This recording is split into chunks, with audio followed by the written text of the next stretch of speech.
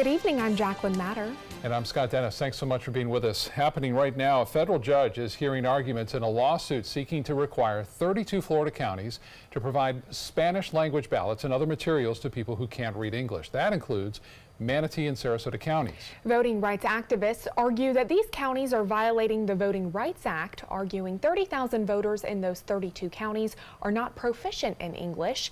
ABC 7's Jess Dowdwick joins us live at the Sarasota County Supervisor of Elections office tonight. Now, Jess, how could this lawsuit affect our local ballots?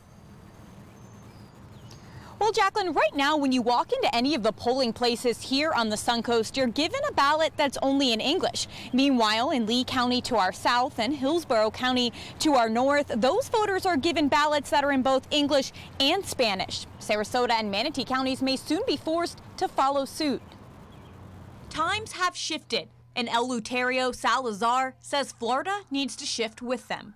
When we talk about 30% of Florida's population, and that was just as of the last census, I'm sure it's increased by now, being Hispanic, imagine how many of those need more of the Spanish-speaking or Spanish literature to be able to comprehend what it is, in fact, they're actually doing. Salazar is fluent in both languages, but he's watched others struggle. When I went to the polls and I saw other people who didn't speak English or couldn't read English, there was hardly any assistance. They were literally going into a booth voting for God knows who.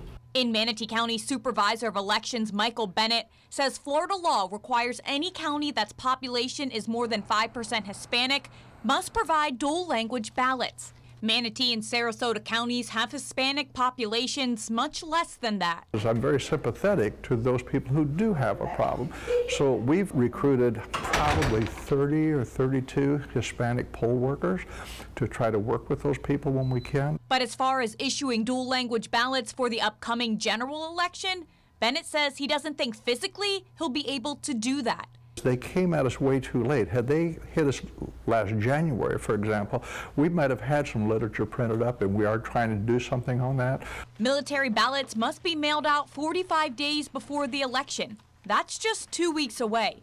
Sarasota County Supervisor of Elections Ron Turner, like Bennett, says he tries to accommodate the Spanish-speaking population. Voters are always allowed to, if they have a need for someone to assist them, to bring someone to a polling location with them as well. Turner says Sarasota County will comply if they have to print dual ballots, but says it takes weeks to get ballots proofed and to the printers. Any changes in elections do take time to plan that out. Right now, there are either 19 or 20 races and issues on the ballots here in Sarasota County, depending on what precinct you live in. If the ballots have to be printed in both Spanish and English, that means they would double in length. Reporting live in Sarasota County, Jess Dowdwick, ABC 7, your Suncoast News.